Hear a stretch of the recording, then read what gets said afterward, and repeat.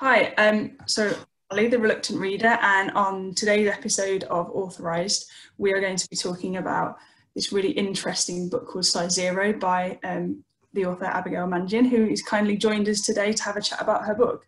So Abigail, can you please tell us a little bit more about yourself and a summary of Size Zero? Yeah, Size Zero is a weird book. It's about a young novice monk who has to go back to his family modeling agency empire when his disappeared ex-girlfriend reappears 10 years later as the skinned coat on the fashion runway. So it's kind of a dark, dystopian look at New York and the fashion industry in this weird world of Visage, which is the modeling agency that is connected to his, or sorry, the fashion world that's connected to his family. Brilliant. And did you relate any of the aspects of the story to the real world modeling industry? Yeah, so unfortunately, it's not as dystopian as it appears. I spent a little bit of time in the modeling industry as a 16-year-old, which is actually quite old for model. But I looked into it kind of because I knew I was a writer even at that age, and I kind of knew it was really, really hard to become a writer, especially as a young girl from rural Pennsylvania. So I thought modeling would be a good way to get in because I was naturally very thin and naturally very tall. Little did I know that modeling is kind of about stripping away the personality, not kind of highlighting it. And I think shows like America's Next Top Model made me think that modeling was 20-year-olds who had these brilliant, bubbly personalities and they were cover girls, when actually the first recruitment event I went to was a group of 12 to 16-year-old girls, hundreds of them. We had to wear bikinis into these like kind of dark, dingy rooms, and there were a bunch of model agents in their like 40s and 50s who were kind of interviewing us like you'd interview in just a job interview, except we were 12 to 16. And after that kind of normal interview, you'd end up being in a situation where you were measured with measuring tape, like around the butt, around the boobs, touched inappropriate, like what would be considered inappropriate, except for in this setting. It's all kind of normal, because the model agents are often very nice. They're very charming. And some of them are very nice people, like, let's be very clear. But, you know, even if they're trying to be nice, it's just a very awkward situation. You're dealing with somebody who's very young. They're taking Polaroid photos of your like bare face and of your body. And I think especially at like age 12, when you're kind of prepubescent, that's a really difficult thing. But what ends up happening is these girls kind of get sold this idea that modeling is this beautiful thing and you can become very rich and you can become a supermodel. It's a good way to get out of poverty or get out of whatever situation you're in. And the parents kind of buy into that, or in some cases they don't have parents at all. And then these girls end up kind of being parented by these model agents with very little money, and they don't get paid very much because very few models actually make it. And even those that do, you know, you can do a runway, you can do a fashion week show, like a big show with a big, big brand and get paid very little because then it's considered an honor to be in that show. Right. So competitive that, you know, you want that runway show no matter what. Because the selling point is, you know, if you do, I don't want to name any names, but if you do a big luxury fashion brand runway show, then maybe you can get a Walmart deal, you know, and get like a, you know, a big kind of supermarket deal, and the grocery store kind of commercial brands make a lot more money even than the luxury brands. So that's kind of the sell. But the problem is these girls end up in situations where they don't have any money, they don't have parents, they're living in a bunch of different apartments all over the world with like 7 other girls, and they're 14 years old, and they've got to do their laundry and get to where they need to be with taxis. And, you know, it's a really sad situation. And a lot of times they can't speak the language even where they are. So they're kind of lost. And it's very easy to take advantage of them, unfortunately, because they're desperate, you know, they have no hope. So, you know, the agencies end up telling them, even when they do get paid, it's supposed to be like a 10 to 15% cut that you give to the agency. But what happens is the brands pay the agency first. So if you make $100 on a photo shoot, the money goes to the agency. And then the agency says, well, your portfolio cost $200 to print. And your housing costs such and such. And you bought this hamburger the other day, and so that hamburger cost this much, and you end up not getting any money in a lot of cases. Companies outright don't tell you how much money you made. And sometimes the agency doesn't get paid. I mean, my experience with doing small modeling jobs is that a lot of times the fashion brands don't even pay appropriately, and they don't even pay the right time.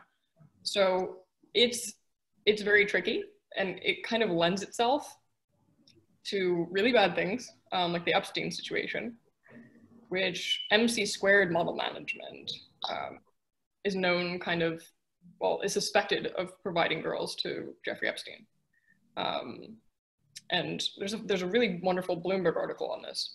And I have a blog article on my website about kind of the connection between sex trafficking and Jeffrey Epstein and the modeling world. But it's kind of, unfortunately, a predatory setup, right? Because you're getting these very young girls who are underprivileged in a lot of cases, and they're kind of slaves to the system, and they don't really have much choice if they're told, you know, you need to do this for me. If the model agent is in a parent role and they're approaching these young girls and they're like, you know, you have to go to this place and you have to do this. So MC² is kind of the one that's connected to all of the bad things we're hearing about right now. Yeah, so I remember reading that in your book around Epstein, and obviously it's not kind of explicitly talked about as such, but you can kind of tell as you're reading through, and I was like, okay, so that's really interesting to understand that. Yeah, and it's one of those things that, you know, I didn't explicitly set out to write about the kind of social injustices that happened in the modeling world, but I think I started writing this before the Epstein thing broke. He wasn't arrested or anything yet, but I knew about Jean-Luc Brunel from MC², and I knew, just knowing about sex trafficking, how easy it would be. We have these girls coming from all over the world, and they're very young, and they're the perfect target for this, unfortunately. So yeah, it's a tough situation. Definitely. So how did you start writing, and in particular, how did you get plot inspiration? So obviously you've kind of started touching on that, but it'd be great to understand a bit more. Yeah, so I came from Pennsylvania, and eventually I did end up in New York because I went to NYU for dramatic writing, which is a screenwriting program. And there I ended up kind of experiencing New York, which was a bit of a kind of culture shock coming from a rural place anyway, and also being near MC² in Union Square. That's where they're based, or that's where their New York office is based.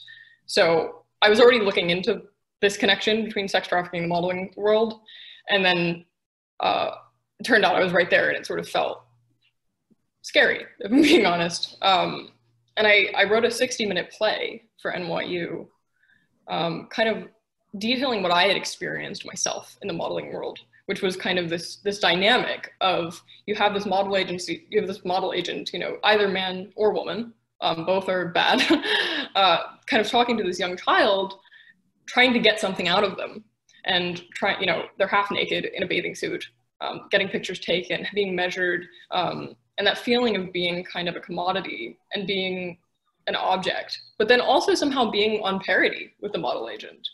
In some ways you're treated like an adult in that dynamic, and in some ways you're treated like an object. So it's very confusing for a young person, and disturbing, because you on one hand need this person to give you jobs, and you also need this person to guide you through life, because a lot of times your parents aren't there in those photo shoots, they're not there on those runway shows, so you're relying on this person for a lot, and you have to kind of trust them, and you have to have a close relationship. But that also lends itself to its own strange dynamic, in which, you know, you have this full trust in this person, and they can really take advantage of it and abuse you and kind of use their power for unjust ways. So I think what I was exploring was this dynamic in kind of the general scheme of what I was going through myself, which was kind of trying to grow up in New York City with a totally different background myself. So I had to learn, you know, in what ways do I need to change to adapt to this new environment? In what ways do I need to grow up? Because I think in modern age, you know, we're all kind of growing up until we're 30. Yeah. I think maybe even beyond that. Maybe even beyond that. Growing up forever. So we're, you know, and I'm so fascinated by that process, you know, in what ways are we all enslaved? In what ways are we all subject to power? In what ways are we subject to ideologies and religions and trauma from our past? Mm-hmm. I think, you know, Cecil Leclerc being a monk, he goes to the monastery because he's trying to escape hell in the New York modeling agency world. But he doesn't fully have the maturity and the understanding of himself to take on such a big, you know, religion and life choice. So he goes to the monastery, and I think the abbot sort of takes on this poor boy, hoping just to kind of educate him. But he's a novice monk, and I think the abbot is thinking, okay, this kid, now that his ex-girlfriend has shown up as a skin coat, he needs to go back and discover who he is. And really have that conviction in who he is. Because if he is a monk, then great. That can be decided later. But first he needs to go back, strip himself of this kind of fake monkness, and rediscover who he is, which is a kind of tricky process, as we discover, because he goes from a very sheltered, kind of fluffy understanding of religion, which is not really how religion works. You know, he has kind of this fake sense of like, God is great, and, you know, God's complicated. He has to go back to New York, which is, he realizes, even worse than he remembered, you know, seeing your mom in a whole new light, seeing modeling industry in a whole new light, and having to deal with the fact that your girlfriend disappeared when you were 15 years old, and you don't know what happened to her, and your mom might be a culprit. And dealing with all of that, dealing with the fact that your family isn't perfect, and dealing with the fact that, you know, it's complicated, and how do we grow up, and how do we deal with something, a society that is quite corrupt, even though it's beautiful at the same time. Yeah, I think it's interesting to see how his character evolves, or I think unravels is a good way of putting it, as the story goes on, and how actually he's quite complex as a character. And it's quite interesting to see how he's the friction between kind of his new life and his old, and how those clashes are quite challenging for him to navigate around. So I thought it was quite interesting in the story. So how long did Size Zero take to write, and what advice would you give to other authors? So it's a tough question, because I started writing the model agent, Cecil's mom, Margot Leclerc, about 7 years ago.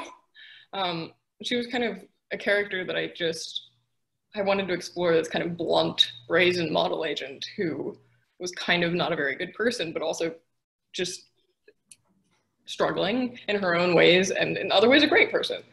So she came about, and then some of the model agent characters came about, and over that process, I sort of discovered the story. But I'd say in terms of the actual writing, it took about 4 years. And on and off, kind of just shaping the characters and shaping the plot. The characters have changed a lot over the process of rewriting this multiple times. One of the things I really, really struggled with was making Cecil likable. Yeah. Because ironically, you know, children aren't the most likable of people, and especially when they're a 24-year-old child, and they're naive. But I think we all are, and I think, you know, one of my big inspirations is Pinocchio. Which I actually didn't realize until I was like 3 drafts in to my book. I realized that my story had a lot of similarities with Pinocchio, in that it's kind of about how are we puppets, and how are we able to free ourselves from the strings that are attached to us, and who's pulling those strings, and how do we fight them. And, you know, I think with Cecil, it's very difficult to make him likable and yet petulant. Likable and trying to do the good thing, but then yet also kind of being a little bit backward. And with Pinocchio, Walt Disney had a really, really hard time making him a likable, kind of cute puppet, instead of a petulant child kind of hurting people and doing terrible, terrible things and lying all the time. Because in the original Italian story, that's very much how the character is. Mm-hmm. And originally, Cecil was kind of like an alcoholic, like partying, porn addicted, like terrible 24-year-old, which unfortunately is like a lot of 24-year-olds in New York City, but it's not necessarily a pleasant thing to wrap our heads around. And the monk just felt like an absolutely perfect fit. That actually came in like halfway through the process. And I think it's the thing that made the book for me, because I think I was dealing with my own, I'm still dealing with it. You know, I'm going to deal with it for 4 more books in the series, but kind of, you know, where am I on religion and spirituality? And, you know, I came from a Judeo-Christian background, and then I got rid of it, and now I'm lost. You know, and it's like in New York City, not having any kind of fundamental belief at all is very, very tricky. And especially when you're dealing with some really corrupt characters. So it's about how do you, if Nietzsche's right and God is dead, how do you deal with that?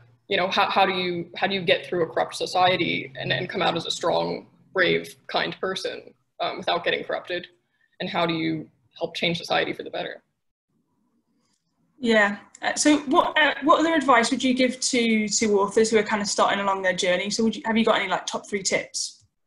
Yeah, I mean, I think it's so funny because I find a lot of the advice that I've gotten over the years is like not very helpful. So take it all with a grain of salt. But I really don't like the advice to write every day because I think it puts, I mean, I'm like an industrious person, so it's hard for me to kind of process that because some days I can't write for whatever reason, maybe my health's bad or, and then I feel really bad about myself for not writing. So I think the trick is, for me anyway, to have a set schedule and to treat it just like any other job. So, I have a set time I have to be in my office at my desk, at least sitting there until the end of the day. Oftentimes I'm doing research, I'm doing plot work, I'm developing a character. I'm very rarely actually typing out a scene. If I'm doing an 8-hour workday, I'm doing 3 hours of typing. The rest of the time is plot development, trying to figure out what does the character want in this scene? What's the point of this scene? Does it still fit in the plot? Do I need to rewrite something? And then the other half of my day is trying to figure out how to fix problems, almost like fixing a jigsaw puzzle. How do I get these pieces? If I want these 2 scenes, how do I get them to work together? But yeah, the routine thing I think is the only thing I can hold on to. Honestly, that's the only advice that I can actually give myself, because everything else is sort of tricky, right? Like, some people say you should do an outline. I believe that actually, but I don't think that's true for everybody. Especially if you're writing like a memoir or something, like maybe that should just come from your heart. So I think all other advice is kind of taken. I think routine's probably accurate, but everything else. Take it or leave it. Yeah. Okay, so what's your favorite character in the story in this first book and why? I mean, it's Margot Leclerc, unfortunately. as brazen and blunt as she is and as awful as she can be. I find it's refreshing at least to write her, because she will say whatever she wants. And I don't think she believes half of what she says, which is such a fascinating dynamic. I think she sometimes says things just to be outrageous, just to get attention in the way that she wants to. But there's actually something truthful about that. There's something truthful about saying whatever you want and not necessarily having conviction in it. Because I think a lot of times people say things that they don't truly believe, but we can't perfectly communicate our feelings. As great as words are, they're not 100% accurate. So everybody's kind of performing, and I think Margot has taken it to the next level. And I think Margot's open about her performativeness. I think Margot acknowledges that she's not being truthful, and that's maybe the most truthful we can be. And I think she's going to have a redemption arc. She's not all terrible. So. No, she's pretty messed up, but yeah. You see as the story goes along and kind of like without giving anything away, when she kind of goes into the place that she ends up kind of towards the end of the story, like you do see light at the end of the tunnel. Yeah, and I think it's briefly mentioned in book 1, but she's from New Orleans and she grew up kind of in a cemetery cremation situation. She had a really rough childhood, so maybe that excuses some things, maybe it doesn't. But that's going to be delved into a little bit deeper later on. But I mean, Ava's another favorite. Ava seems to be the kind of audience favorite. She's the model. She's the representative for all of the models in the book. And we kind of get the most out of her character. But I think, she's in an actual Pinocchio state where she knows nothing about herself. Every time she's asked about her past, she makes up a Disney story. And I think that's where she's at. She's been so traumatized by her model agent and by going to prison that when we meet her, she's still a child. She's almost an infant. And she has no idea who she is. So watching that develop is fun for me. I've plotted everything out, but everything always changes. And You know, I tend to leave things pretty, I know all of the events that happen in my stories. So I kind of plot everything, you know, the next 4 books are plotted that I know what events happen, but I don't necessarily know what choices they're going to make within those. And of course the choices affect the events that come, but it all kind of, it's like there's fate, you know, and if you want to call it that way. And so those events are set in stone, but wait, no, the characters have their own free will too, at least in my opinion. Yeah, she is a really fun character, and I think that as the story progresses again, you see more and more of her character come out, and her quirkiness, I think, really kind of makes who she is. And like you say, that the way that she kind of frames her life in this sort of fantasy, you can definitely tell that her actual real life has obviously impacted on that as her character. So it'll be to see where she kind of goes and how she grows, or from this point on. So let's talk a little bit more about Visage in general. So Visage is obviously about the book, a series of books, but there's a little bit more to the company than that. So can you tell us a bit more? Yeah, I mean, it's something that's still sort of in a beta test, if I'm being honest. But I've kind of built up Perdona's fashion brand, because I think that I like experiential things, you know, and I think this story, while there's a lot going on in it, I think there's an interesting world there. And I think, you know, fans have expressed some interest in kind of experiencing that world further and having eventually a whole world to go with it. So we're kind of experimenting with building Visage in real life, like building the fashion brand, and making products that Perdona would make. And eventually too, we have in mind doing charity work in relation to it. We have to obviously either pair up with a charity or make a charity, but something to do with sex trafficking or, you know, the kind of issues that we're dealing with. So that it's kind of a whole interactive experience and a community, I think I'd like eventually for this series to kind of have a community of fans who, you know, appreciate, like, because it's sort of a weird book in that it's a world in and of itself, even though it's based on real things. There's sort of a fantasy element to it. So yeah, you know, Comic-Con is probably the place for us. But yeah, we have, like, this is one of our things. Like, we have a little backpack. Very cool. Libra logos on it that Perdona has in the book. I was going to say, and from what I have looked at, and then obviously what from the book, there are subtleties between the kind of the products that you have and elements within the book in terms of like the materials and stuff, isn't there? Yeah, I mean, eventually I'd like to go full Visage in the sense of having all of the, you know, the trinkets. Because I love oddities, you know, I love, you know, golden skeletons and things like that. Not that dark, but kind of the naturalistic element to it. I mean, I really relate. So Perdona's obviously, we haven't gotten into Perdona, but she's a interesting person. You know, her fashion brand is at once a great thing and at once a terrible thing, because she's abusing these girls, she's abusing the models that, you know, portray her products. But then I really connect to what her overall goal is, which is this kind of like naturalistic worldview, right? Where everything is made from natural materials.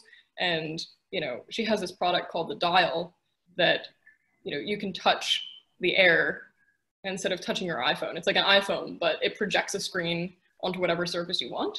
So it's more tactile. You're not staring at a screen. You can talk to people almost face to face because it's a projection instead of a cold screen. And I think her overall goal is quite beautiful. I think her vision is quite beautiful. I think her brand is quite beautiful. Yeah.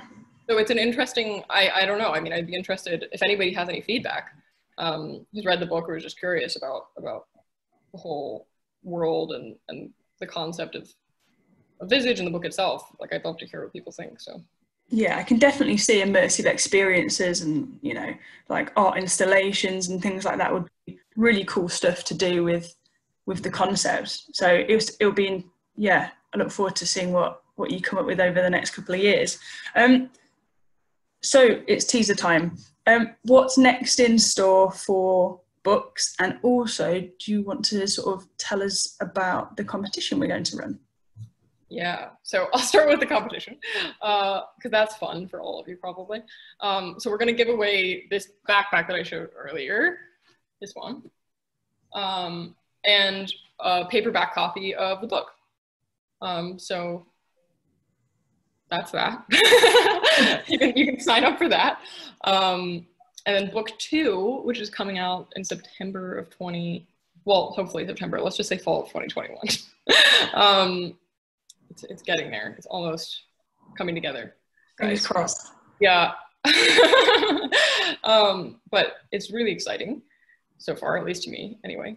The mall, for those of you who've read book 1, becomes a very, very big thing in book 2 by accident, unfortunately, because Cecil, as he's trying to kind of make his way in the modeling world, is kind of making a lot of mistakes. He's trying to use his power for good, and he's trying to, at least use some of the things he half learned as a monk to reform the industry, but he makes a lot of mistakes, and it leads to some big consequences. That's probably as much as I can say without giving it all away. No, that sounds great. I think that's a good enough teaser. So, obviously, size 0 is out now. Can you tell us where we can get it from and kind of rough price points? And yeah, that'd be great. Amazon's probably the easiest place. In the UK, Waterstones has a few Waterstones are carrying it already, but Amazon's unfortunately probably the most convenient. As complicated as Amazon is. So the ebook $6.33 and there's an audiobook for $20 if that's more your thing. And then there's a paperback for $13.50. Fantastic. So go out there, pick up Abigail's book, and we hope you enjoy it as much as we have. And make sure that you keep an eye out for the competition, which is launching later today. Thank you, Abigail. Thank you.